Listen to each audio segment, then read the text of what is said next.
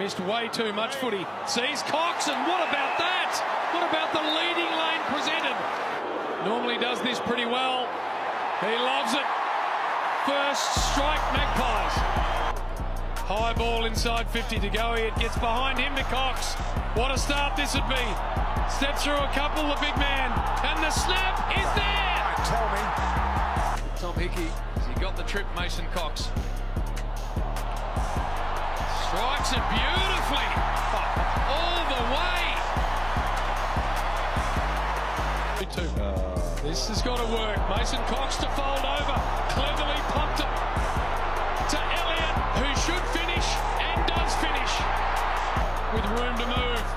Inside 50, Cox. Crozier had a piece in front, but it's a wonderful match, huge influence, sort of playing almost kick behind the play. Oh, what a kick and what a mark.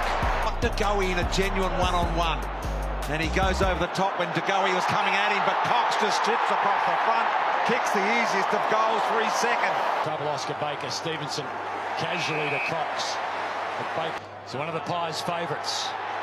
Gives the fans what they want.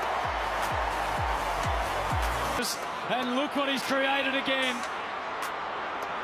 A bounce. Cox, shoot or pass. Shoot to score.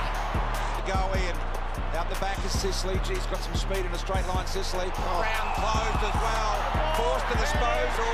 Dangerous to play on, but Cox did. Puts it to about 30. Mason Cox just went underneath it, and well, McGovern or Cox, the umpire says. Man in front. No. For the lead.